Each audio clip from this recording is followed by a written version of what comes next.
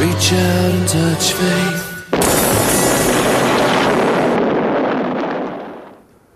ვაგრძელებთ გადაცემას საყდრისი-ყაჩაღიანის ოქროს მომპოვებელი მაღაროს გარშემო განვითარებულ მოვლენებს მიმოვიხილავთ თეორემას მეორე ნაწილში სტუმრებთან ერთად წარმოგიდგენთ მათ თამარა მაშუკელი ხელოვნებაცოდნე სულხან სალაძე საქართველოს ახალგაზრდა იურისტთა ასოციაციის წარმომადგენელი იურისტი არჩილ კბილაშვილი RMG კომპანია RMG Gold-ის ადვოკატი და გოდერძინ არემანაშვილი ეროვნული მუზეუმის მეცნიერ თანამშრომელი არქეოლოგი ჩვენთან ერთად ყოფილიყო კულტურის მინისტრის მოადგილე ლევან ხარატიშვილი, რომელიც როგორც შესვენების დროს მაცნობეს უმკლავდება აქციის მონაწილეებს, რომლებიც კულტურის სამინისტროსთან არიან შეკრებილები.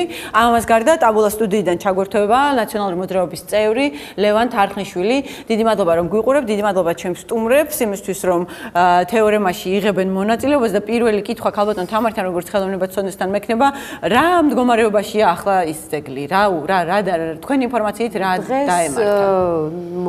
მოგვაწოდეს ინფორმაცია რომ პრაქტიკულად ის აღარ არსებობს. მიუხედავად იმისა რომ RMG Gold იძახდა რომ ეს არის საშიში ობიექტი ადამიანისთვის, ანუ იქ ვეღარ გაგრძელდებოდა სამუშაოები, ორი აფეთქების შემდეგ მაინც მათ მოუწიათ ბულდოზერებით საბოლოოდ ამის დანგრევა. შეიძლება ითქვას რომ საყდრისი არ არსებობს.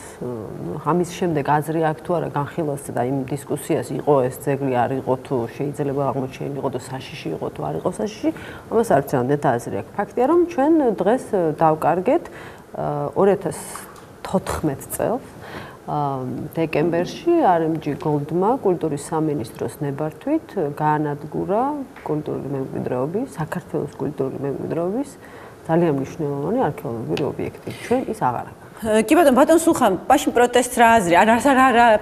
პროტესტი ახლა რას ეხება? ანუ თუ ძეგლს ვეღარაფერს ვუშველით, ახლა რა შეიძლება გავაკეთოთ? დიდი მადლობა, მოგესალმებით ყველას, მივესალმები ასევე ჩვენს მაყურებელს. პროტესტს რაც შეეხება, მე ვფიქრობ, რომ ძალიან მნიშვნელოვანია ბოლომდე ამ საკითხზე მიყოლა და დეტალებში გაგება რა მოხდა სინამდვილეში. ჩვენ ამ დრომდე ჯერ კიდევ არ ვიცით, რა დოკუმენტებზე დააფუძნა სააგენტომ და სამინისტრომ გადაწყვეტილებები. მთელი დღის განმავლობაში არაერთ სატელევიზიო და რადიო ეთერში კულტურული მემკვიდრეობის სააგენტოს გენერალური დირექტორი ამტკიცებდა, მათ შორის ჩემთანაც დებატების დროს, რომ მაგალითად ეროვნული მუზეუმის მიერ გაჟღერებული პოზიცია ეთანხმებოდა მათ პოზიციას. საღამოს ცივი შხაპი გადაასხა ეროვნულმა მუზეუმმა ფაქტიურად. კი, გუშინ გააკეთა კულტურის ministrმა ეს განცხადება, რომ სულ ხანაში ეროვნული. ანუ რეალურად ესე იგი ყველაფერი არც ისე კარგად ყოფილა ამ შემთხვევაში, როგორც ცდილობდნენ რომ შეეფუთათ. ამ დრომდე ერთი მცირე ნიუსიც არ უდევს არც სამინისტროს, არც სააგენტოს ვებგვერდზე თუ რა მოხდა პარასკევს. წარმოვიდგინეთ, პარასკევ დღეს ძალიან მარტივად ჯერ სექციამ და განაცხადა, როგორც ამბობენ, რომ არ იმსახურებს სტატუსს. მერე სააგენტოს გენერალურმა დირექტორმა მოუხსნა სტატუსი, მერე მინისტრმა დაადასტურა ეს ფაქტი და ამ დროს მეორე დღეს დილით ცხრის ნახევარზე ხდება პირველი აფეთქება. ეს ტოვებს სერიოზულ ეჭვს, რომ ეს პროცესი დაგეგმილი იყო, უბრალოდ პარასკევ შაბათი კვირის განმავლობაში ეს მოიყვანეს სისრულეში. რატომ პარასკევი? იმიტომ პარასკევი, რომ შაბათი კვირა არ მუშაობს არც ერთი ადმინისტრაციული ორგანო და პრაქტიკულად შეუძლებელი იყო არათუ ინფორმაციის მიღება ოფიციალურად, ელემენტარულად კომენტარის მოპოვებაც კი სერიოზული პრობლემა იყო, ხო? ამ შემთხვევაში. ასე რომ ეხლა ცოტა ცინიკური მეჩვენება მე იმ ბრძანებაში და ეს კანონის მოთხოვნა რომ უნდა ეწეროს ბრძანებაში რომ გასაჩივრება შეუძლია დაინტერესებულ პირს, მაგრამ რა უნდა გავასაჩივროთ ზოგადად და რომც მოვიგოთ ეს პროცესები მე რას მივახცევთ ამისგან, ეს ცოტათი აბსურდული ხდება. ეხლა რაც შეეხება თქვა უნდა გაგრძელდეს, არ უნდა გაგრძელდეს და რატომ უნდა გაგრძელდეს, ცხადია უნდა გაგრძელდეს ძალიან მარტივ მიზეზის გამო, იმიტომ რომ ჩვენ რა უნდა გაგრძელდეს პროტესტის? აი პროტესტის ფორმა. ჩვენ მაგალითად ამ ეტაპზე ოფიციალურად წარვადგინეთ განცხადებები სამინისტროში და სააგენტოში და ასევე 5 ორგანიზაციის სახელით, მათ შორის თბილისის სამხარიც იყო საიასთან ერთად ვინც ინფორმაცია გაავრცელა, ვითხოვთ რომ მოგვაწოდოს სრულყოფილი ინფორმაცია, გამოაქვეყნოთ პროაქტიულად ვებგვერდზე ორივე უწყებამ. ეს არის ბრძანებების გამოცემას რა დაედო საფუძვლად, მათ შორის. კი, ბრძანებაც არ გამოქვეყნებულა. ბრძანებები გამოქვეყნებულია საკანონმდებლო მასშტაბზე, მაგრამ ეს არის ძალიან მშრალი ინფორმაცია, ეს არაფერს არ მადლებს პრინციპში მე, გარდა იმისა, რომ რაღაც ვიმარჩიელო ასეთ შემთხვევაში, ხო? კი ბატონო, კი თუ შეიძლება მე კიდევ დაუბრუნდები რა სამართლებრივი გზები არსებობს იმისა, რომ თქვენ ბრძოლა გააგრძელოთ, მაგრამ მანამდე მინდა ბატონ გოდერძის ვკითხოთ, რა დავკარგეთ ბატონ გოდერძი? ჩვენ დავკარგეთ ძალიან მნიშვნელოვანი არქეოლოგიური ობიექტი, რომელსაც დიდი ხნის განმავლობაში ჰქონდა ეროვნული მნიშვნელობის ძეგლის სტატუსი მინიჭებული. მე მინდა ბატონი სულხანის აზრი გავაგრძელო და გუშინ და დღეს გაკეთებულ განცხადებებზე ვთქვა 2 სიტყვა. თითქოს ეროვნული მუზეუმის სამეცნიერო საბჭომ ხარი დაუჭირა ეროვნულ სააგენტოს იმაში, რომ იქ სამუშაოები დასრულებულია და არაფერი აღარ არის გასაკეთებელი. მე მინდა ვთქვა, რომ არაერთხი განცხადება გაკეთდა ეროვნული მუზეუმის მიერ, სადაც ცალსახად იყო აღნიშნული, რომ ეს წარმოადგენს ეროვნული მნიშვნელობის ძეგლს და იქ მხოლოდ 1/4-ზეა ჩატარებული არქეოლოგიური სამუშაოები, რაც იმას ნიშნავს, რომ 3/4 ჯერ კიდევ იყო გასათხრელი. რომ მაყურებლისთვის გასაგები რომ გავხადოთ, იმიტომ რომ როგორც წესი სხვადასხვა პროფესიის ადამი იურისტებსაც, არქეოლოგებსაც მე გისმინეთ თქვენ ფოკუსში არაერთხელ ხართ დამყოფი და თქვენც კიდე რომ უყვართ ხოლმე პროფესიულ ენაზე საუბარი და მე მინდა რომ აი ჩვენ რასაც ვიტყვით აქ გაიგოს ეს შევეცდები რომ ასე ვთქვათ ეს კი აი დაუშვათ გაითხარ 1/4 რას მოგცემს 3/4 ხო? მოდე ასე ვთქვათ ჩვენი კანონმდებლობის მიხედვით და საერთაშორისო კანონმდებლობისაც მიხედვით არქეოლოგიური ძეგლის სრულად შესწავლა არ არის რეკომენდირებული, იმიტომ რომ ტექნოლოგიები იცვლება მომავალ თაობას და მომავალში უფრო სხვა საშუალებები აქვს შესწავლისათვის, ამიტომ ნაწილი, ნახევარი ან 1/4 მაინც უნდა იყოს შენარჩუნებული მომავალი თაობისათვის. ეს არის ცალსახად. ამიტომ ჩვენ არც ვაპირებდით ამ ძეგლის ბოლომდე გათხრას და დაგვეტოვებინა, აი დანარჩენზე იყო საუბარი, კიდევ 1/4 შეიძლება და შესწავლულიყო. რას მოგცემდა ეს? თუნდაც იმას, რომ საყდრისმა ძალიან ბევრი კითხვა წარმოშვა. ეს არ ეხება გეოლოგებს, საზოგადოებას, თვითონ ჩვენ არქეოლოგებს მართლაც ძალიან ბევრი სიურპრიზი მოგვიმზადა ამ ძეგლმა და გვაინტერესებს, მართლა გვაინტერესებს დღესაც თუ რა წარმოადგენს საყდრისი და რა სიმდიდრის თუ არა სიმდიდრის პატრონები ვართ. ესე იგი საუბარია იმაზეც რომ ეგვიპტურ ოქროს 1000 წლით ადრე დათარიღება ეს კიდე ცალკე პრობლემა სხვადასხვა მეთოდები არსებობს რაზე ძველია და რის შემდეგ მოდის ეს მეცნიერული დავის საგანი შეიძლება იყოს აი დაუშვათ და არ არის მე-4000 წლოვანი და არის მე-2000 წლოვანი რამე იცვლება ამით ის აღარ არის არქეოლოგიური ან კულტურული მემკვიდრეობის ძეგლი აი დაუშვათ არის პირველი საუკუნის ახალი წელთაღრიცხვის დაუშვათ არის ახალი წელთაღრიცხვის მე-12 საუკუნის ოქროს მაღარო ან სპილენძის არ არის ეს არქეოლოგიური ძეგლი. ამიტომ ასე მიდგომა რომ ძალიან ძველია თუ არ არის ახლა ჩემთვის ამას დიდი და გადამწყვეტი მნიშვნელობა ჩვენ შეგვეძლო საქართველოს ისტორია გაგვემდიდრებინა ამ ძეგლის მეშვეობით და დღეს ამას ვეღარ გავაკეთებთ. მე არ მგონია რომ ვეღარ გავაკეთებთ ამაზე მე მინდა რომ განცხადება გავაკეთო რომ მიუხედავად იმისა რომ რაც მოხდა 13 დეკემბერს მე მაინც მგონია რომ საყდრისი საკმაოდ მნიშვნელოვანი არქეოლოგიური ძეგლია და იქ თუ კომპანია შეწყვეტს თავის სამუშაოებს და მოგცემს არქეოლოგებს საშუალებას და გეოლოგებთან ერთად შევაფასოთ ეს ძეგლი დაზიანების ხარისხი ჩვენ გარკვეული და საკმაოდ მნიშვნელოვანი ინფორმაციის ამოღება შეგვიძლია ეს ერთი და მეორე კიდე ესე იგი მე მაინც მგონია რომ ეს ბორცვი უნდა დარჩეს თუნდაც იმიტომ რომ რაც წეგან აღნიშნე მომავალმა თაობებმა უკეთესი ტექნოლოგიების და მეცნიერული პროგრესის მეშვეობით შეძლონ იქიდან ინფორმაციის ამოღება. უფრო მეტი ინფორმაციის მიღება ვიდრე თქვენ შეგიძლიათ. მე ბატონ სულხას შემოსვლამდე ვეუბნებოდი რომ მისი ხნისა როცა ვიყავი და ჩემთვის ეთქვა ვინმეს რომ კოსმოსიდან გადაღებული ფოტოთი მე რაღაც არქეოლოგიურ ფაქტს დავადგენდი შეიძლება ეს სასაცილოდ არ ყოფნიდა მაგრამ ეხლა მე თვითონ ვეძებ ხოლმე ფულსაც კი ვიხდით არქეოლოგები გარკვეული მონაკვეთის აეროფოტოებისათვის რომ იქ ჩვენ რაღაცები გავარკვიოთ ისე რომ ხვალ რა იქნება 10 წლის შემდეგ და 20 წლის შემდეგ ეს ჯერ კიდე არ ვიცით შეიძლება გათხრის გარეშეც მივიღოთ ძალიან ბევრი ინფორმაცია ამიტომ მე მგონია და მინდა აი სრული პასუხისგებლობით განვაცხადო რომ აუცილებლად უნდა შეწყდეს იქ სამუშაოები უნდა მიენიჭოს ისევ ძეგლის სტატუსი ან ეხლავე მოგცემ საშუალება არქეოლოგებს რაც შეიძლება იქიდან ინფორმაცია ამოვიღოთ ან დაკონსერვდეს და მომავალმა თაობებმა შეძლონ იქიდან ინფორმაციის ამოღება და ერთი ის მინდა კიდე მეორე ასეთი არგუმენტი იყო გეოლოგების დასკვნა მე არქეოლოგი ვარ და გეოლოგების დასკვნას ნამდვილად არ შევაფასებ და არც მაგის უფლება მაქვს მაგრამ მე კითხვა ძალიან მარტივი კითხვა მიჩნდება ესე იგი ძეგლი აღმოჩნდა მე-20 საუკუნის 80-იან წლებში. არქეოლოგები მაშინვე მივიდნენ გეოლოგები იქ დასკვნაც არსებობს, სიგნიც არსებობს, ეს ყველაფერი, მაგრამ არქეოლოგები მივედით 2004-ში. ესე იგი, მთელი 20 წლის განმავლობაში ეს იდგა და არაფერი არ მოსვლია, იყო თავისთვის. და მე ჩვენ შევაწყვეტეთ არქეოლოგიურ მანამდეც იდგა. ხო, არა, მანამდე არა, ეს არა 80-იან წლებში მოხდა ის, რომ გეოლოგებმა გაჭრეს ახალი შახტები და იმათ გადაჭრეს ეს ძველი ფენები და გეოლოგების ინფორმაციით მივედით ჩვენ არქეოლოგები ჩვენ ასე ვთქვათ შეიძლება ვთქვათ არც კი დაგვესიზმრებოდა ასეთი უნიკალური ძეგლის ესე იგი ნახვა. მაგრამ ესეც არ არის მთავარი. მთავარია რომ 2004 წლიდან 2013 წლამდე არქეოლოგებმა ვიმუშავეთ და რა ვიცი მე არავის არ უთქვია, რთული იყო რა თქმა უნდა იქ ჩაფხუტების გვეხურა რაღაცას ვამაგრებდით, მაგრამ არ იყო რაღაც საშიში მომენტები და არ უთქვია არავის ეს ისეთი ტექტონიკური ძვლები თუ რაღაცები ხდება რომ შეიძლება თქვენ სიცოცხლე საფრთხე დაემუქროს. უარეს გეტყვით 2014 წელი, როდესაც ჩვენ მართლა ესე იგი არავინ არ მიგვაკარა იქაურობას, ფეხი არ მიგვადგმევინეს არქეოლოგებს, ხო? ესე იგი არც მაშინ არ იყო საშიში ეს შახტა და ეხლა გეტყვით რატო? დამეთანხმება ბატონი არჩილი რომ ესე იგი დეკემბრამდე RMG Goals იქ ჩაყავდა სტუდენტები, მსახიობები. თუ ასეთი საშიში იყო, ასე შეიძლება და როგორ არქეოლოგებს გაგვიფრთხებდნენ ჩვენ ისე უყვარო ვართ რომ არ შევიყვანეს და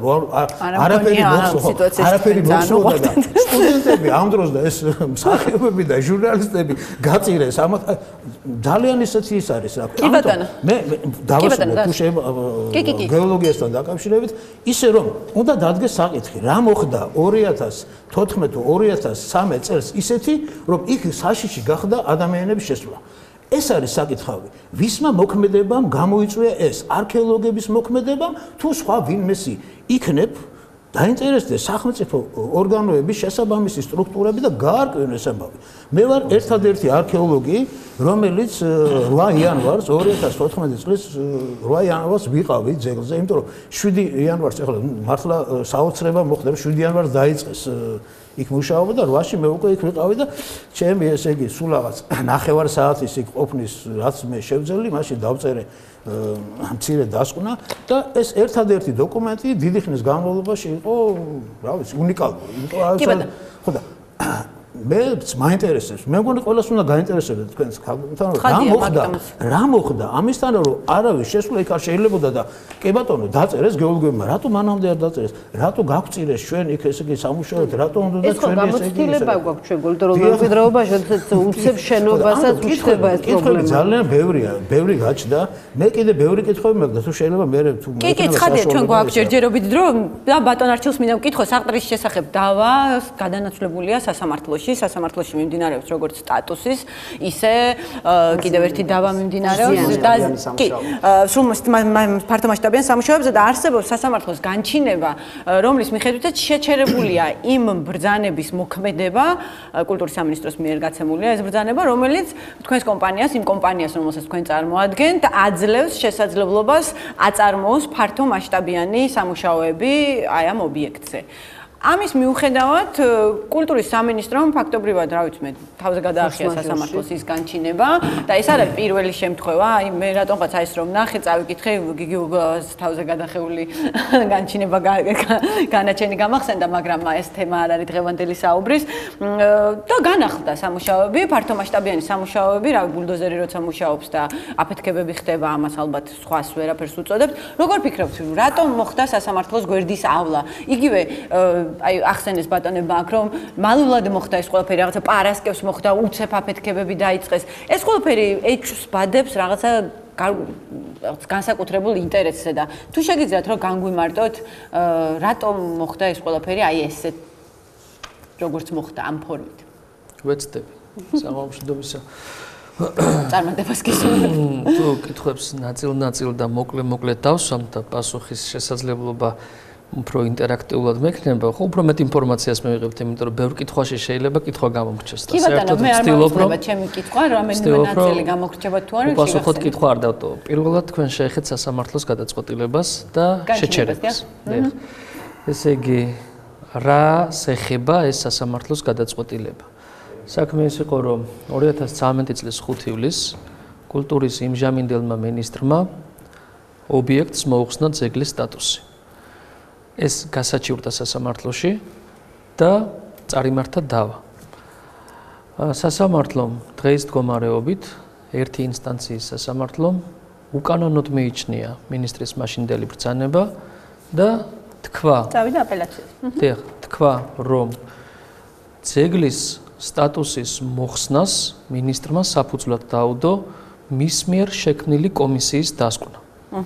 სასამართლომ კიდევ თქვა მინისტრს უფლება აქვს შექმნას კომისიები, მაგრამ კანონში კულტურული მემკვიდრეობის შესახებ არის სპეციალური ორგანო, მინისტრთან არსებული საბჭო და მხოლოდ ამ საბჭოს აქვს უფლება მიიღოს გადაწყვეტილება ძეგლის სტატუსის ქონა არ ქონის შესახებ და მერე შეუძლია მინისტრს მიიღოს შესაბამისი გადაწყვეტილება. და ვინაიდან ამ საბჭოს არ უმსჯელიაო, მინისტრის მიერ შექმნილი სხვა კომისია არ იყო უფლებამოსილი, უпростоრად მინისტრი არ იყო უფლებამოსილი, სხვა კომისიის დასკვნის საფუძველზე მიიღო ეს გადაწყვეტილება უკანონოდ. ეს იყო სასამართლოს გადაწყვეტილების არსი. და სასამართლო მიუთითა მე ვაუქმებ შემბრძანებას მინისტრის ბრძანებაზე ლაპარაკი და გავალებ კანონით დადგენილი წესით განიხილო იმ საბჭოს ამსჯელო, რომელიც შენთან არის თუ არა ეს ძეგლობის ღირსი და მან გადაწყვიტოს. დღეს ეს სასამართლო გადაწყვეტილება ძალაში არ არის შესული.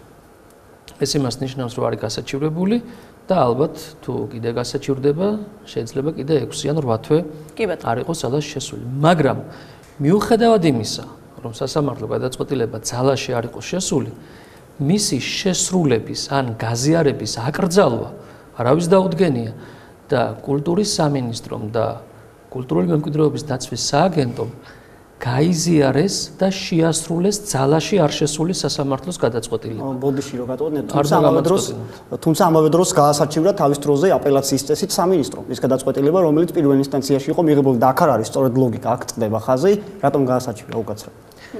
უკაცრავად ერთი მიღებულია. მე ამ კითხვასაც გავცემ პასუხს, მაგრამ მინდა რომ ერთმანეთს ვავადოთ. ხო? ესე იგი ამ ორმა სახელმწიფო ორგანომ აქ გავჩერდი შეასრულა ძალაში არ შესული სასამართლოს გადაწყვეტილება და იმ საბჭომ, ვისაც კანონით აქვს უფლება იმსჯელა და მიიღო გადაწყვეტილება იმის თავაზე, რომ ძეგლის სტატუსი მოხსნოდა. ნახეთ, ის შეჩერება ნებართვების, რაზეც თქვენ ბრძანეთ, ემყარებოდა იმ სადაო ბრძანების, ოდიშარიას მიერ გამოცემული ბრძანების აღსრულების შეჩერებას. ანუ ფართომასშტაბიანი სამუშაოების წარმოების ნებართვას. რომელიც თავის მხრივ ემყარებოდა იმას, რომ 2013 წლის 5 ივლისს მინისტრმა ძეგლის სტატუსი მოუხსნა ობიექტს. და როცა უკვე აწმყოში თანამედროვე დროს კომპეტენტურმა საბჭომ განიხილა საკითხი და თქვა, რომ ძეგლის სტატუსი უნდა მოეხსნეს. მაგასაც მე ჩამეკითხეთ და აუცილებლად ხო 17 მუხლია რომელიც უხსნის სტატუსი. ჯერ ფორმალური მხარე დავასრულოთ და მე შინაარსობ. როდესაც კომპეტენტურმა საბჭომ თქვა, რომ ძეგლის სტატუსი მოეხსნეს, რა მოხდა? კომპეტენტურმა პირმა, ამ შემთხვევაში სააგენტოს უფროსმა, ამ დასკვნის საფუძველზე მისთვის მინიჭებული უფლების ფარგლებში მოხსნა ძეგლის სტატუსი. ანუ ბოდიში რომ დავაზუსტო ამ შემთხვევაში გამოდის რომ კულტურის სამინისტრომ გადაწყვიტა რომ იმ განჩინებას რომელიც არსებობდა სამართლებრივი ძალა აღარ აქვს, გამოაცალა სამართლებრივი ძალა და თვითნებურად მიიღო. ანუ სასამართლოს ჩარევა ამ შემთხვევაში აღარ იყო საჭირო, იმიტომ რომ სასამართლოს ინჯანქშენი კი არა, რაც ქვია, სასამართლოს განჩინება არსებობდა.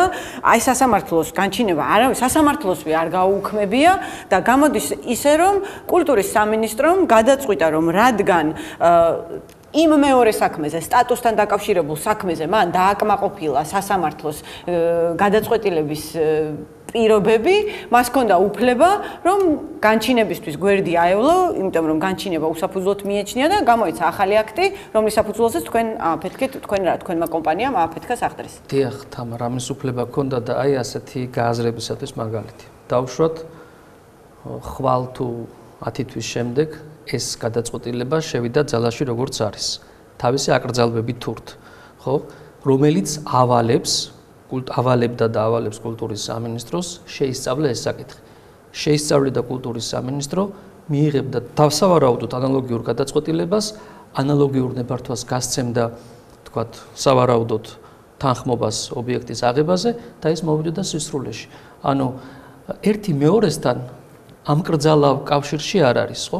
ის შეჩერება, უпроსტად ის ნებართვა სამუშაოებზე ეყრდნობოდა 5 ივლისის ბრძანებას, რომელიც უკანონოდ იქნა ცნობილი სასამართლოს მიერ და ახალი თანხმობა ეყრდნობა მინისტრის 12 დეკემბრის ბრძანებას და ნებისმიერ პირს, მათ შორის ადმინისტრაციულ ორგანოს შეუძლია სასამართლო დავის მიმდინარეობის ფარგლებში თვითონ გააუქმოს მის მიერ გამოცემული აქტი.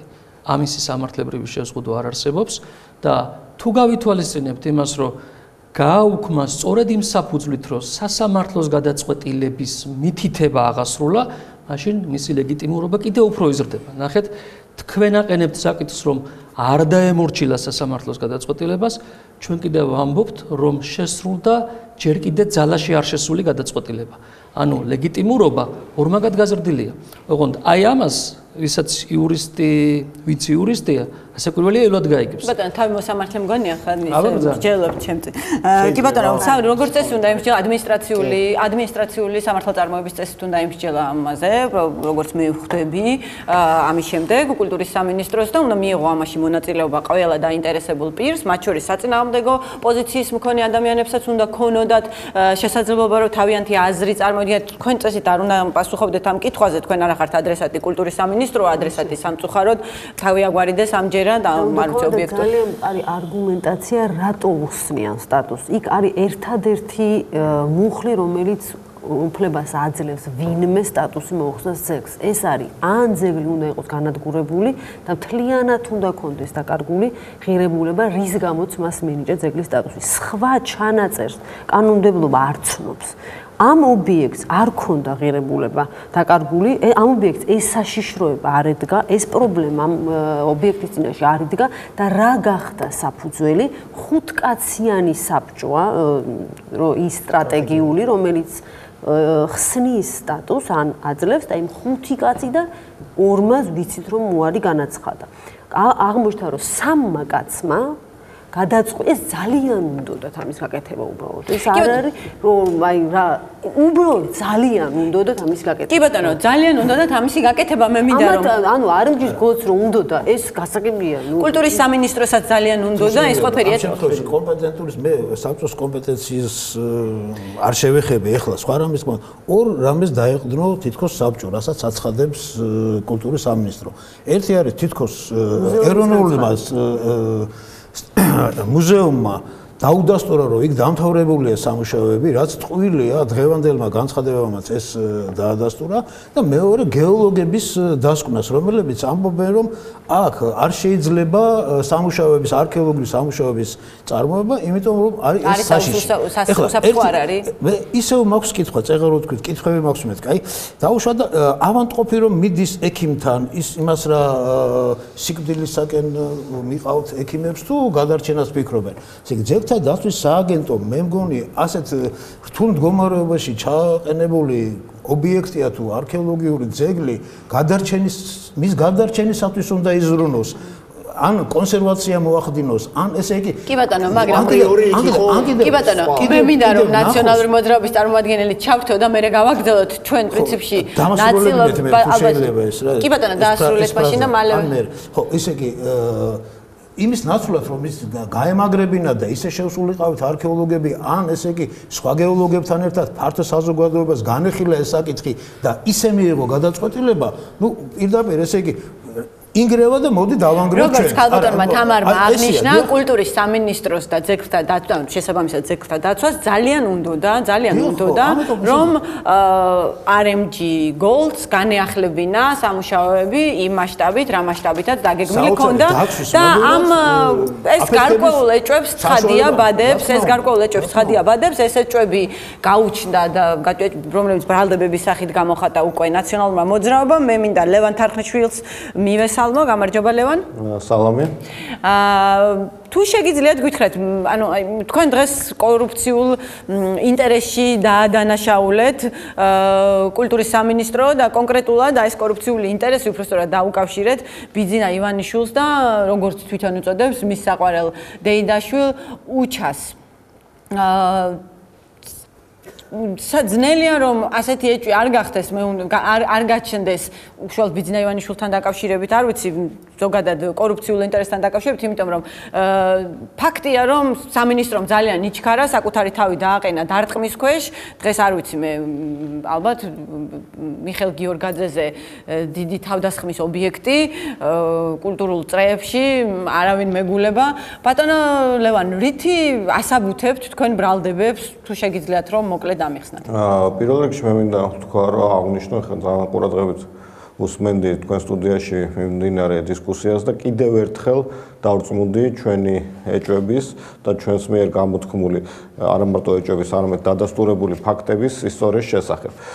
ჩვენ ნახეთ აბსოლუტურად დავეთანხმები ქალბატონს, რომ კულტურის სამინისტროს ძალიან უნდოდრა რომ მიეღო ის გადაწყვეტილება, რაც მიიღო. ჩვენ ნახეთ ის, რომ მან არადაგიდო საზოგადოებრივი პროტესტი, რომელიც მიმდინარეობდა მთელი ამ ხნის განმავლობაში და რომელსაც ეს გადაწყვეტილება გამოიწვევდა, არადაგიდო პროფესიონალების პროტესტი, არადაგიდო ის ყველაფერი პრობლემა, რაც კულტურის სამინისტროს მინისტრს მიადგებოდა ამ გადაწყვეტილების შედეგად, არადაგიდო სასამართლოს გადაწყვეტილება და რამდენი სამდაიმო ბატონმა კულტურაშმა რომ მან აღასრულა სასამართლოს გადაწყვეტილება, მას არაფერი არ აღსრულებია კულტურის სამინისტრომ, უკაცრავად პასუხია და არადაგიდო ფეხებზე დაიკიდა სასამართლო გადაწყვეტილება და ეს არ ხდება პირველად, როდესაც დღევანდელი მთავრობა არ აქცევს ყურადღებას სასამართლო გადაწყვეტილებას და ცდილობს გვერდი აულიოს მას და ჩვენ ყოველთვის ვიცით, როდესაც ესეთი რაღაცა ხდება ხოლმე, ეს უნდა მხოლოდ ერთადერთ ადამიანს და ეს ერთადერთი ადამიანი არის დღევანდელი საქართველოს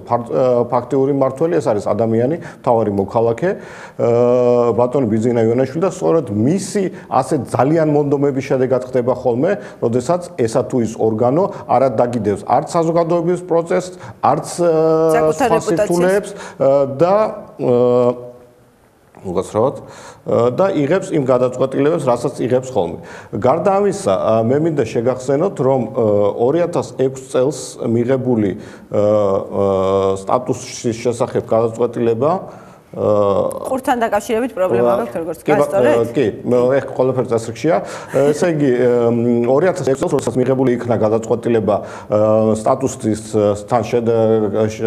შესახებ, ეს გადაწყვეტილება არსებობდა 7 წლის განმავლობაში და ის არავის არ დაუყენებია ეჭქვეშ, სანამ ერთჩვენიერ დღეს კულტურის სამინისტროში არ შევიდა რეზოლუცია, რომელიც ეკუთვნოდა მაშინდელ პრემიერ-მინისტრს ბატონ ბიძინა ივანიშვილს, რომელიც ეჭქვეშ რომელიც RMG-ზე წერილის დაყრდნობით სთხოვდა კულტურის სამინისტროს შეესწავლა კიდევ ერთხელ საყდრისის სტატუსი და მიიღო გადაწყვეტილება, რა გადაწყვეტილებაც მიიღო ამ ყველაფრის შემდეგ, ჩვენ ეს ძალიან კარგად ვიცით, პარალელურად მიმდინარეობდა ცვლილებელი RMG-ს მენეჯმენტში და არა მხოლოდ მენეჯმენტში და ეს ყველაფერი ერთად არა მარტო ეჭვს ბადებს, არამედ შეიძლება ფაქტიურად დადასტურებულად ჩავთვალოთ ის, რომ დღესდღეობით RMG-ში არსებობს ბატონი ივანიშვილის პირადი ინტერესები და ის, რომ ბატონი კბილაშვილი დღეს სტუდიაში გიზით და მე უბრალოდ შეგახსენებთ, რომ ბატონი კბილაშვილი იყო ბატონი ივანიშვილის პირადი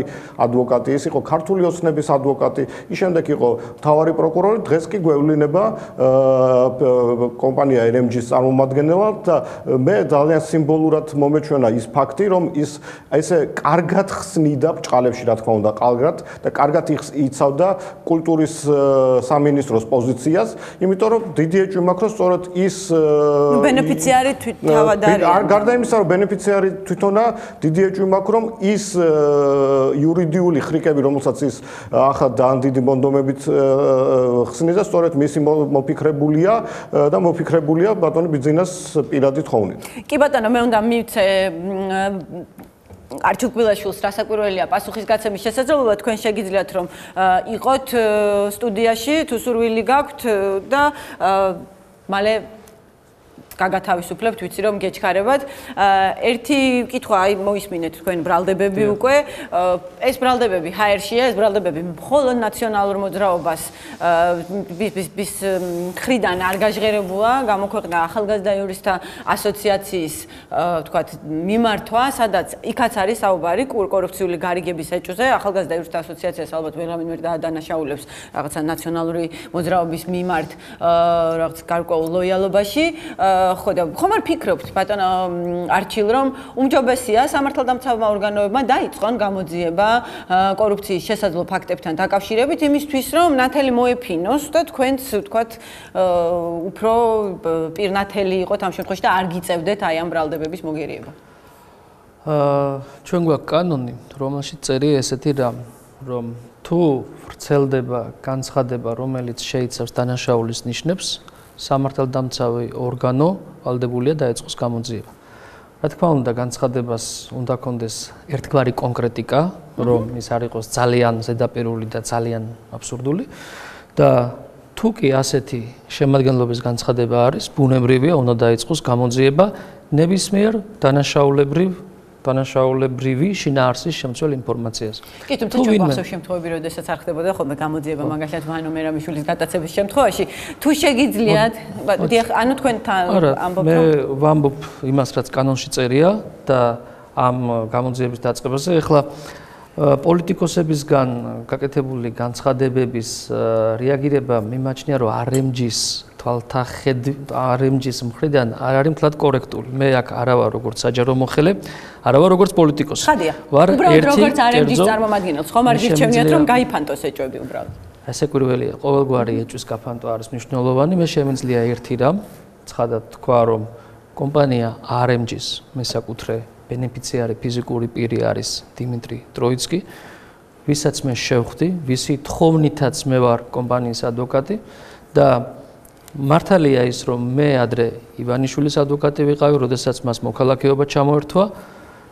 მართალია ისიც, რომ რაღაც პერიოდი მთავარი პროკურორი ვიყავი. მართალია ის, რომ დღეს მე ვარ ამ კომპანიის ადვოკატი, მაგრამ ჩემს საადვოკატო საქმიანობაში არის პროცესები, როცა მე გამოვდივარ მთავრობის წინააღმდეგ.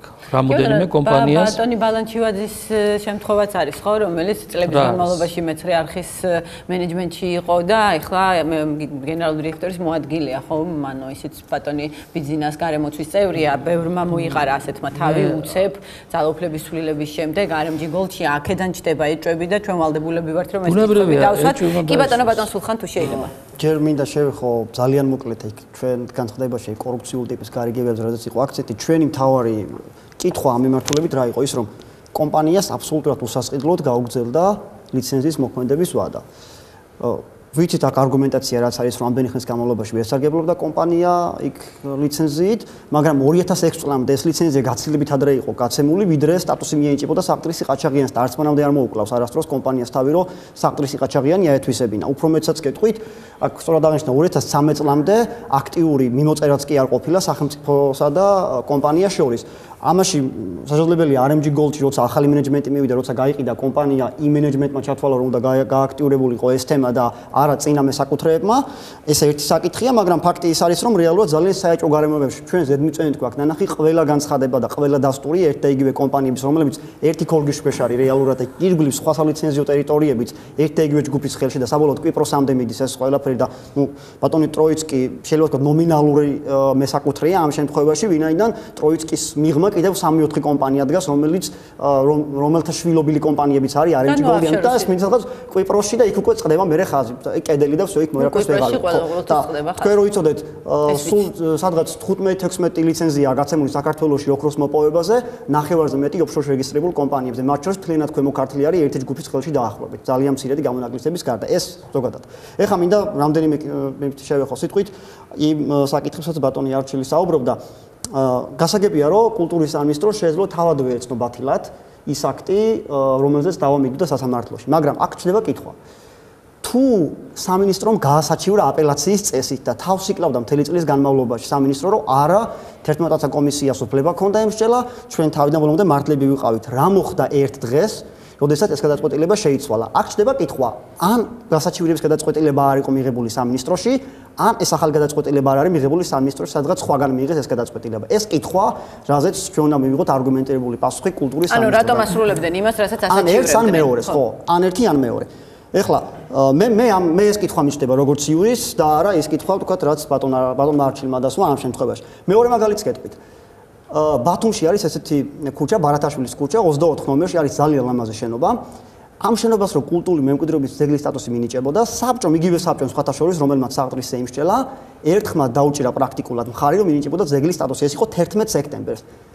დაახლოებით 2 კვირის წინ მე როცა გამოვითხოვე ინფორმაცია, ჯერ კიდევ არ ქონდა მიღებული სააგენტოს გენერალურ დირექტორს გადაწყვეტილება მინიჭებინა თუ არა.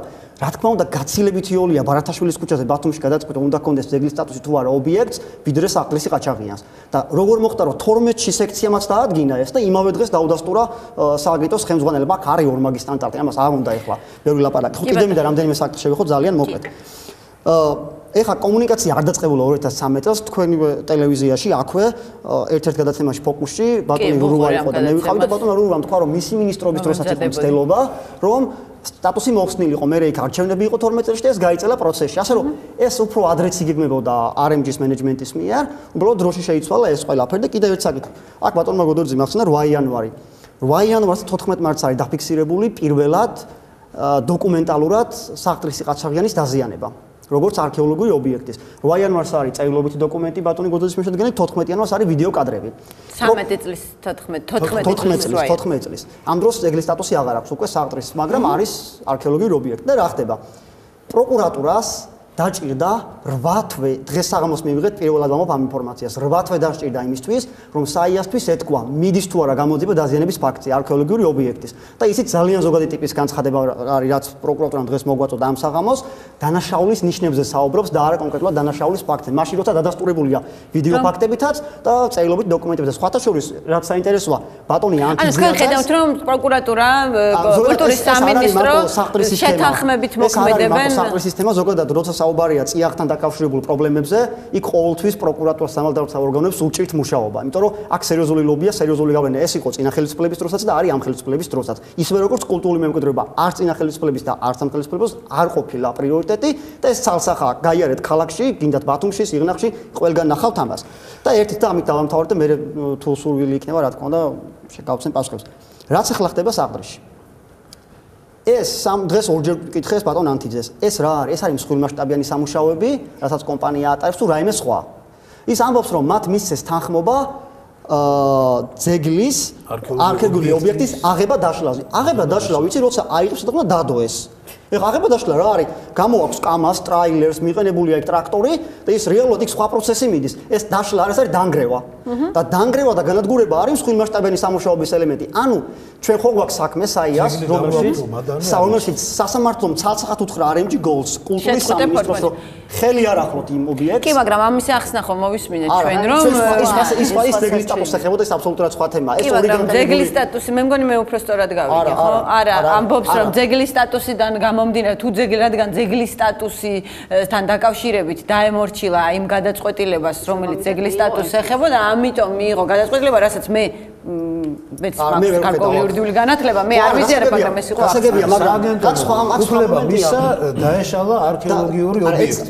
ბატონო გოდესი, აქ რა პრობლემა? თუ მაშინ ეს შეჩერება ანუ თვითნებურად გადაწყვიტა, რომ განჩინებას ძალა აღარ ქონდა უკვე და ამას ხსნიან სასამართლოებს სამართლებრივად. იმ განჩინებას რო იურიდიული ძალა აღარ ქონოდა, მაშინ სააგენტო მისცემდა მსხვილმასშტაბიან სამუშაოზე თანხმობას და არა არქეოლოგიური ობიექტის დაშლა აღებაზე. ეს ძალიან მარტივი არის. დაშალა და აიღო არქეოლოგიური ობიექტი. მერე გასაკეთებს კომპანია. მსხვილმასშტაბიანი სამუშაოების დაწყება ხო მაინც დაჭირდება, თუ ეს მსხვილმასშტაბიანი სამუშაოები არ არის. უნდა წავიდეს პროცესი, თქვა წააგო ეს პროცესი. ან გავასაჩივრეთ ჩვენ ეს გადაწყვეტილებები 12 დეკემბერს და მოვიგეთ. მერე ვინ აღადგენს იმ სიკეთეს? მითხარით ერთი ადამიანი საქართველოში, ვინც კულტურული მემკვიდრეობის ხელყოფისთვის თუნდაც ადმინისტრაციული წესით საჯარო სამსახურში მიდოს, წააგო პასუხი. არ არსებობს ესეთი შემთხვევა. კი ბატონო, გამოსავალი რა არის ქალბატონთან? ამ პროცესის. გამოსავალი ჯერჯერობით აუცილებლად მინდა თქვა, რომ 2013 წელს ოდიშარიას ბრძანებას ხელი მოაწერა მიხეილ სააკაშვილმა. მაშინ რომ დაწყებულიყო და ეთქვა და არ მოეწერა, უფრო კარგი იქნებოდა. მოაწერა ამდენილებას. აი ამაზეც მინდა გკითხოთ. იქ არის საუბარი, რომ კულტურული ძეგლის სტატუსი მოუხსნა კულტურის სამინისტრომ, მაგრამ შემდეგ როგორც სტატუს დაკარგულ ძეგლი, ეროვნული მნიშვნელობა მოუხსნა. ეროვნული მნიშვნელობა აღარ არის. 2013 წლიდან ეროვნული მნიშვნელობის ძეგლები გვაქვს. ბრძანებულება რომ ეხება მე წავიკითხე ბრძანებულებას. ეროვნული მნიშვნელობის ძეგლს მოუხსნა სტატუსი, იმიტომ რომ ასეთი ტიპის ძეგლების სტატუსის მოხსნა საქართველოს პრეზიდენტიც ერეოდა. ეხლა უკვე ეს უფლება აღარ აქვს. კი ბატონო, მე მაქრონოლოგიურად როგორც მოხდა 2013 წლის 5 ივლისს კულტურისა და ძეგლთა დაცვის მინისტრის ბრძანებით ობიექტს გაუქმდა ძეგლის სტატუსი. 2013 წლის 10 ივლისს სულ რაღაც 5 დღეში საქართველოს პრეზიდენტის ბრძანებულებით გაუქმდა ეროვნული კატეგორია. რო ამიხსნათ ეროვნული კატეგორია და ძეგლის სტატუსი რა არის, იმიტომ რომ საქართველოს ახლა აბრალებენ მაგან გაუქმაო, მაგრამ არ გაუქმებია კატეგორია იყო ადრე. ძეგლები იყოფოდა ორ ნაწილად, ადგილობრივი და ეროვნული. შემდეგ 2012 წელს შეიტანეს ცვლილება კანონში, ეროვნული კატეგორია პრაქტიკულად აღარ არსებობს, არის სულ რამოდენიმე ობიექტი, დანარჩენი ყველა არის ძეგლი. მათ შორის თბილისში არ არსებული რაღაც გააუქმა ძეგლი ოდიშარემ გაუქმა ძეგლი, ამან მოაწერა ხელი ძეგლი, მან მოაწერა ხელი ძეგლის გაუქმებას. არა, იმიტომ რომ არ არის ეს გაუქ. მოდით. კი ბატონო. არა, იმიტომ რომ ვის ინტერესებს წარმოვადგენთ, უბრალოდ ფაქტები კანონი რას ამბობს. კანონი ამბობს, რომ არის საწყისი პირველადი არქეოლოგიური ობიექტი და ეს არის ავტომატური მოცემულობის ცნება, თუ ადამიანის კვალი არის და 100 წელი გასულია, უკვე ობიექტი არის არქეოლოგიური ობიექტი. ეს არის ავტომატური მოცემულობა, მას არ ჭირდება არავის ცნობა აღიარება. ეს არის ქვედადონე. ამის შემდეგ აი ეს საბჭო, რომელზედაც ჩვენ მსჯელობთ, მინისტრთან არსებული, მსჯელობს და აღაზევებს ობიექტს ძეგლის სტატუსში. ეს არის მეორე დონე. მერე არის მესამე დონე, რომელიც ადრე პრეზიდენტს ჰქონდა და ეხლა მთავრობას, როცა ძეგლს ანიჭებს ეროვნულ კატეგორიას და მერე არის მეოთხე დონე, როდესაც ადრე პრეზიდენტი და დღეს მთავრობა იუნესკოს აცნობებს, რომ ეს შეიტანა, ანუ ევროლიგა ასე რომ 4 საფეხური. 4 საფეხური არის და როდესაც 2013 წელს 5 ივლისს ოდიშარიან ძეგლის სტატუსი მოუხსნა ეროვნული რაღა უნდა ყოფილიყო. მაგრამ საქართველოს პრეზიდენტს შეეძლო გაეუქმებინა ოდიშარიას ბრძანება. ის უფლება უფლება მას არ გააუქმა ოდიშარიას ბრძანება. ერთი რო არ გააუქმა და მეორე დაეთანხმა და კატეგორია მოუხსნა ეროვნული, იმიტომ რომ ძეგლი არ იყოს და იყოს ეროვნული. მარტო ეროვნული ყარ დარჩებოდა. მას შეეძლო. ხო, მას შეეძლო აი ეს რასაც ეხა ბატონო. მოდით ესე ვთქვათ, სააკაშოს შეიძლება ვთქვათ, ბევრი რამ დავაბრალოთ ამ შემთხვევაში. იგივე ბაგრატის თემასთან დაკავშირებით მე მაგრამ ამ შემთხვევაში მან მისი ცოდვა ყველაზე ხოლოდ ის არის რომ ხმა არ მოიღო. ხო, კარგი იქნებოდა რომ აი ეს რასაც იმ მომენტში მან ხმა არ მოიღო. ადრე რასაც ამბობთ, ესე ვთქვათ, რაღაც ქმედება არ გააკეთა, მაგრამ მას შეეძლო, ვთქვათ, არა მარტო თუ არ ეთანხმებოდა რასაკვირველია ამას. არა მარტო არ მოეხსნა ეროვნული კატეგორია, არამედ ის გაეუქმებინა, რაც ბრძანება გაეუქმებინა. ამის უფლება ქონდა. კი, კარგი. და საკითხი სამართლებრივი საბოტაჟი ბიზნესი, ელსუშლის და ასე შემდეგ. კი ბატონო. კი ბატონო, რა გვეშველება ქალბატონ თამა? მე ამ ერმჯ გოლდვისადმი და ბატონი არჩილისადმი პრეტენზიები არ მაქვს. ის არის კერძო კომპანიის წარმომადგენელი, მათ შეიძლება გადაწყვეტოს, რომ გელათი არ არის წმინდა პეტრეს ტაძარი და აღმოაჩინოს ოქროს საბადო და დაიწყოს გელათის მოითხოვოს გელათის დანგრევა. ეს მათი უფლებაა. პრეტენზია მექნება იმ შემთხვევაში, თუ დადასტურდება, რომ ბიძინა ივანიშვილის ინტერესები არის. ეს არის კერძო კომპანია. მე პრეტენზიები და პრობლემა არის კულტურის სამინისტროს მიმართ, რომლის პირველადი ფუნქცია არის ძეგლთა დაცვა. მე ჯერ არ მახსენებ არც ამ სამინისტროს და არც წინა სამინისტროების არც ერთი კამპანია, არც ერთი ბრძოლა წამოწყებული ძეგლის დაცვისთვის, ძეგლისთვის სტატუსის შენარჩუნებისთვის ან მიცემისთვის. ყოველთვის ისინი ირაზმებიან ძეგლისთვის ძეგლის სტატუსის მოსახსნელად. თუმცა 2006 წელს მიანიჭეს ხომ ძეგლის სტატუსი? 2006 წელს ყოფილი მიზეზი ძალიან კარგად. 2007 წელს რაღაცა მოხდა, ეს რაღაცა და გარდატეხა მე ჩემთვის არის ამოუცნობი. 2007 წლის მერე ყველაფერი წავიდა უკუღმა, თორე 2006 წლამდე ძალიან კარგად მიდიოდა ინვენტარიზაციები, იუნესკოში ვემზადებოდით. შემდეგ რატომღაც გადაწყდა, რომ კულტურული მემკვიდრეობის ობიექტები შესაძლებელია იყოს ეკონომიკურად მომგებიანი და ეს ეკონომიკური მომგებიანობა გავიგეთ ასე, რომ უგდებს ხოლმე, სულ მახსენდება ერთი ზღაპარი მელასა და ჩიტის შესახებ. მელა რომ მიდის და ეუბნება, რომ ერთი ბარტყი გადმომიგდეთ, თორე ცულს მოვიდეთ. ხო, ძალიან ბოროტი ზღაპარი. და ეს უგდებს. და სამინისტრო, კი ბატონო, სამინისტრო უგდებს უკვე მე რამდენი წელია, აი ბარტყს ხომ განსხვავება ეს არის, ის ბარტყები იმ ჩიტის შვილები იყო და აი ამ სამინისტრო უყრის ძეგლებს, რომლებიც არის ჩვენი კულტურული მემკვიდრეობა არაგანახლებადი რესურსი. ამას რომ დავკარგავთ, მე უბრალოდ უბრალოდ არაფერი აღარ იქნება. კი ბატონო, 15 წუთი უნდა 10 წუთი მაქვს რომ დარჩენ, 15 წუთი და ერთი წამით მინდა ბარემ კითხვაც დაგისვათ და ჩემ კითხვასაც უპასუხეთ და საუბარია იმაზეც, ანუ კორუფციასთან დაკავშირებით მხოლოდ ბიძინა ივანიშვილის და მისი საყვარელი ეიტაშვილის მისამართით არ საუბრობენ იმაზეც, რომ RMG ეყრდნობოდა იმ ექსპერტების დასკვნას, რომლებსაც თავადვე ქირაობდა, რომლებიც თვითონვე იყვნენ RMG-ის კონტრაქტორები. თქვენ თუ გსმენიათ ამის შესახებ და თქვენ თუ შეგიძლიათ ამის შესახებ რაიმე მითხრათ, ლიჩელი, იგივე თვალჭრელიძეზე არის საუბარი, რომ ეს ხალხი იყო RMG-ის კონტრაქტორი და ეს ხალხივე წერდა დასკვნას იმის შესახებ შეიძლებოდა თუ არა აქ თქვათ ძეგლის სტატუსის მოხსნა და ასე შემდეგ. და კიდევ იყო საუბარი თუ სწორად მახსოვს ემისი ჩვენი დეპუტატის ხუცნაშვილის მამაზე. კი. ესე იგი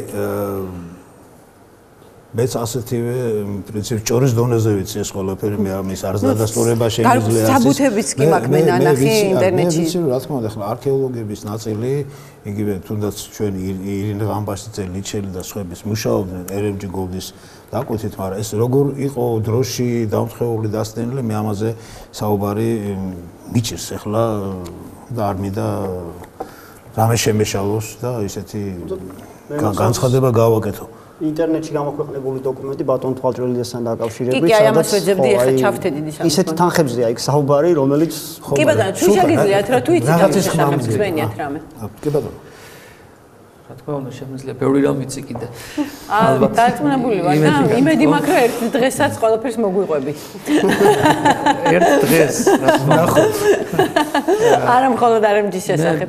ამის შესახებაც მინდოდა და მინდოდა კიდე ცოტა გავცდენილიყავი ფორმალურ შეფასებებს, აი სასამართლო ბრძანება, ბათილობა და უფრო საგნობრივი, შეიძლება ესეც საგნობრივია, მაგრამ არაიურისტებისათვის საგნობრივად მესაუბრა როგორ და რაზე.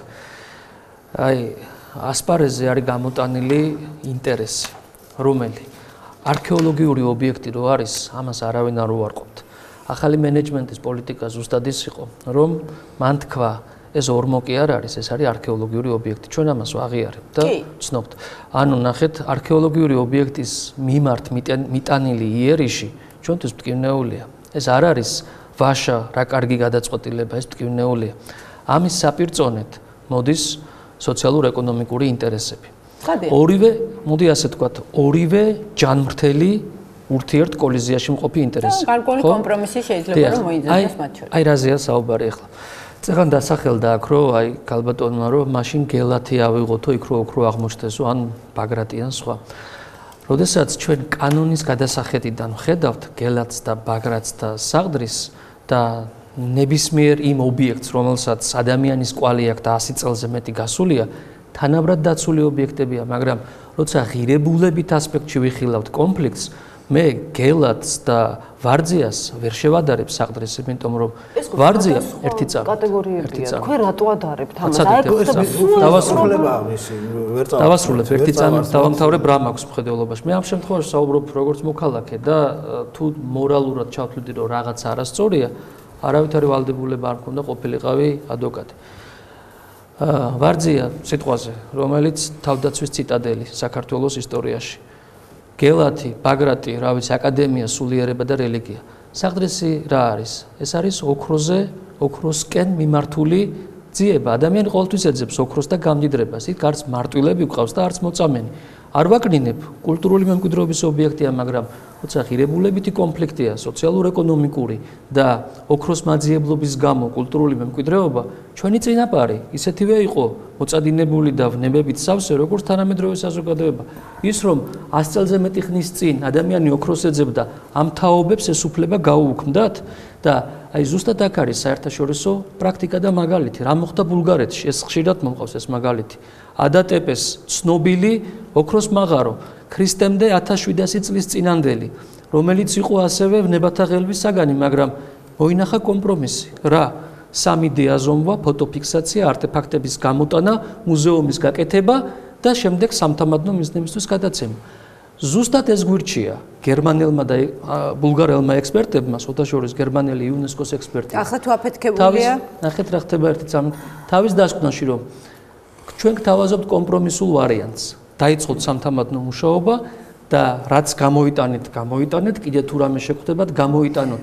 ამაზე მოეწერა ხელი მემორანდუმს კომპანიასა და სააგენტოს შორის. ეს ვალდებულება არის აღებული და პლუს მუზეუმი უნდა შეიქმნას და სამიდაც გაკეთებული ამასთან დაკავშირებით და ფოტოფიქსაციაც. ანუ აქ ის რაც უკვე საზოგადოებას სხვა კულტურულს, რომელსაც ჩვენ ვისწრაფით, კომპრომისი აქვს ნაპოვნი, იმ კომპრომისის გაკეთება გვინდა და იმის მიღწევა გვინდა, რომ ის კულტურული მემკვიდრეობა, რაც იყოს უკეთესად დაცული.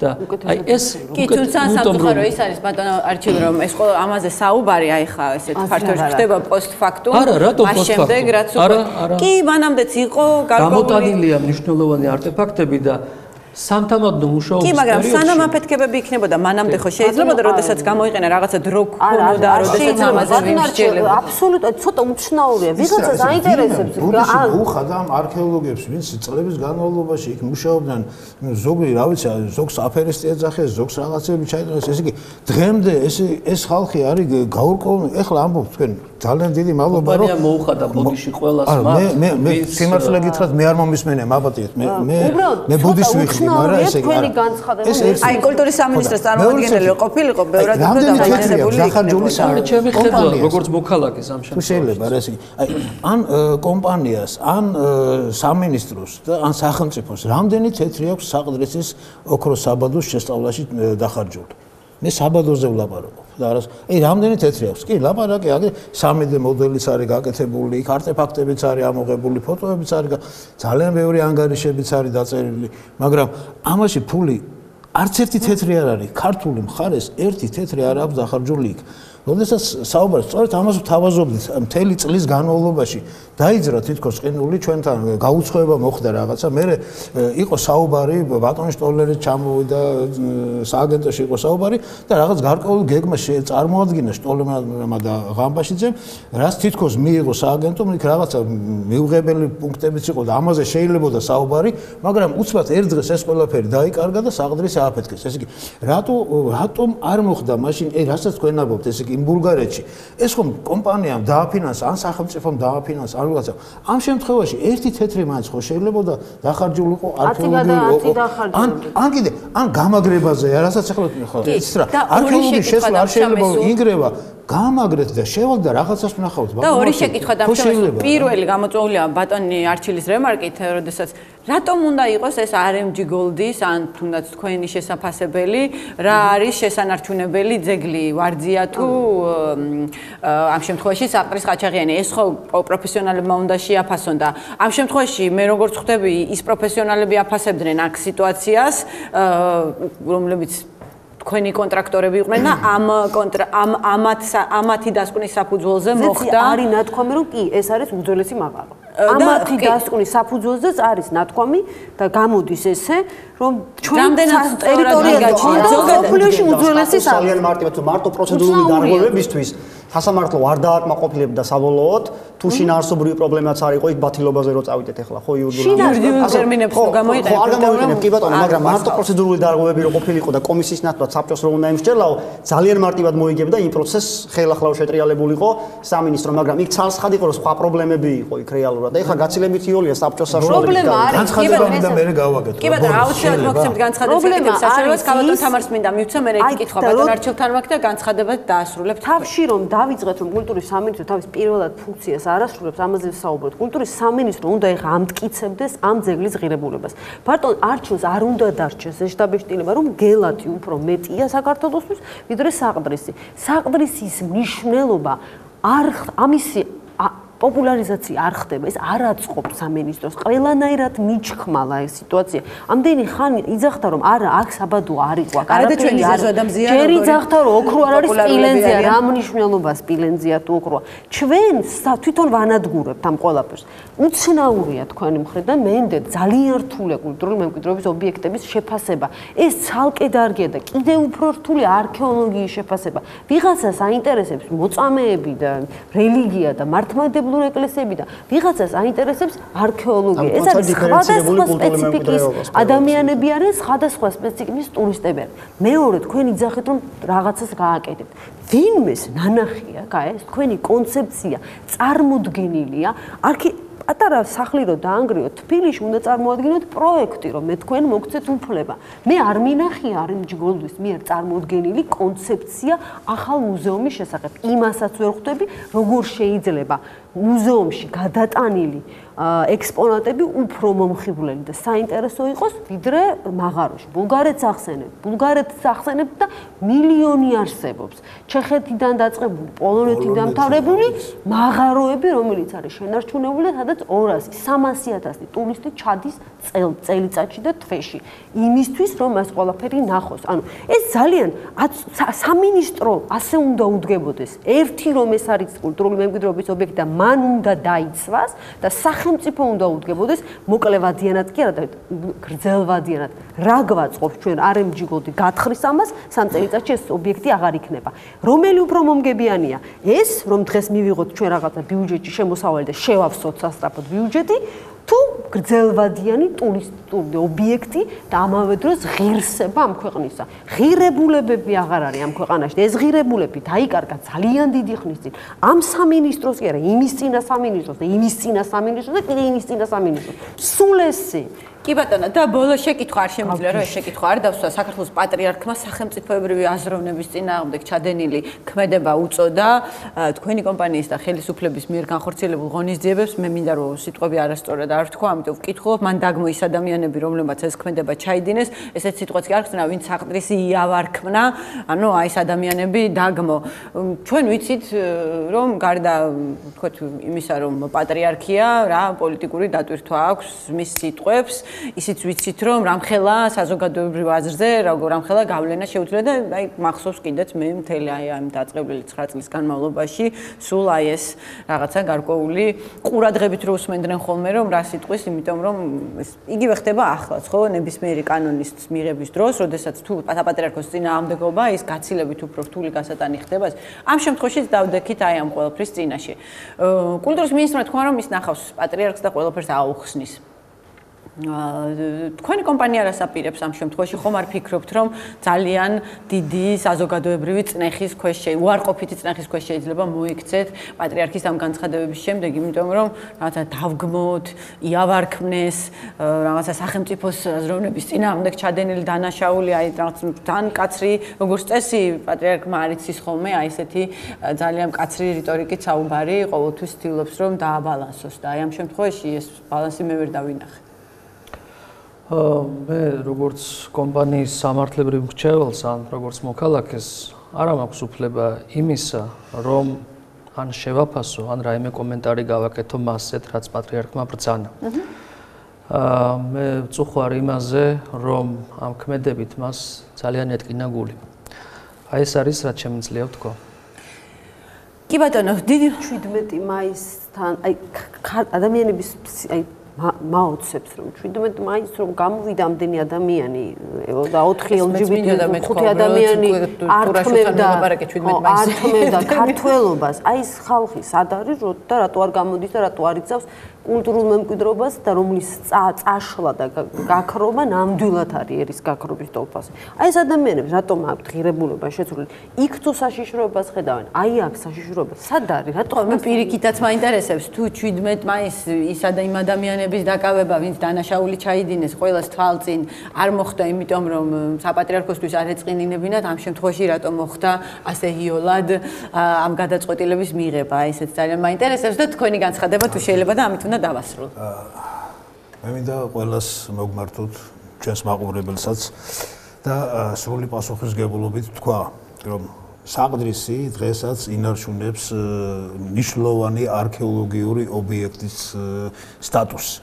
ამიტომ ყველას გთხოვთ, რომ ყველა ღონე ვიხმაროთ იმისათვის, რომ შეწყდეს იქ მიმდინარე სამუშაოები და შესაბამის კომისიას, რომელიც იქნებ შეიქმნას ყველას მონაწილეობით, მოგვეცეს საშუალება ვნახოთ თუ რა მოხდა იქ. შესაძლებელია კიდევ რამის გადარჩენა თუ არა. ძალიან გთხოვთ. ესე იგი, ეს ძალიან მნიშვნელოვანია, იმიტომ რომ ხვალ შეიძლება სხვა ძეგლებსაც დაემუქროს მსგავსი საფრთხე. მე ეჭვიც არ მეპარება, ალბათ თუ ეს გავიდა, ასე ვთქვათ და შესაძლებელი გახდა ასეთი მნიშვნელოვანი არქეოლოგიური ობიექტის ასე ხელყოფა, მაშინ ძალიან შესაძლებელია რომ ბევრ სხვასაც დაემუქროს ნუ ამის მაგალითი გვაქვს ჩვეულებრივ ქალაქებში. აი ეს მინდოდა მე განცხადების სახით. კი ბატონო, დიდი მადლობა ყველას, დიდი მადლობა. მე ვწუხარ რომ კულტურის სამინისტროს ნაცვლადაც თქვენ მოგიწიათ გარკვეულწილად რამდენთა შესაძლებელი იყო პასუხების გაცემა, ის მოწვეული იყო და სამწუხაროდ ვერ მოახერხა მოსვლა. დიდი მადლობა ჩემს სტუმრებს, დიდი მადლობა მაყურებელს რომ გვიყურა, ვნახოთ როგორ განვითარდება მოვლენები. ტაბულა აუცილებლად მიადევნებს თვალყურს და რასაკვირველია მოახდენს მოგაწვდით ინფორმაციას სათანადოდ. დიდი მადლობა, ნახვამდის.